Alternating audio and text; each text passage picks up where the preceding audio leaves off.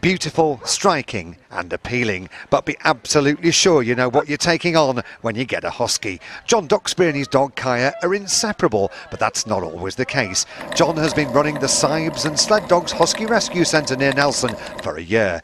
He's over 38 dogs in his care now because a bored Husky can wreak havoc if left home alone. My friend had new central heating fitted with plastic pipes. Well, when he come back the house was flooded.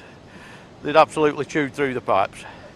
Door casings coming off, skirting's coming off. These Husky owners know exactly what's involved in providing the best life possible for their pets. Simply put, you only get out what you put in.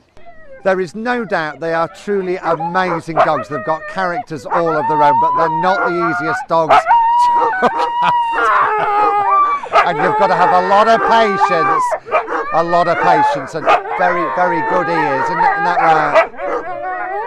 The reality is they get to 8 months, they turn into pulling machines. You've got to buy special equipment to walk the dogs, and you can't have them off lead. They're a bit like a coiled spring. As soon as you let them off lead, kaboosh, they've gone.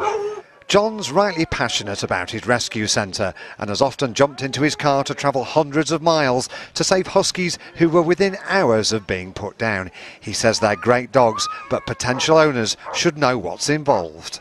The problem is they don't research the breed. They don't realise what the dogs turn into. With a bit of education, and we can educate them into staying in an home rather than rehoming. I'd say join my group, see the reality of owning an Husky, and then tell me a week later after being on the group that you want to have an Husky. Yes, they are. They are.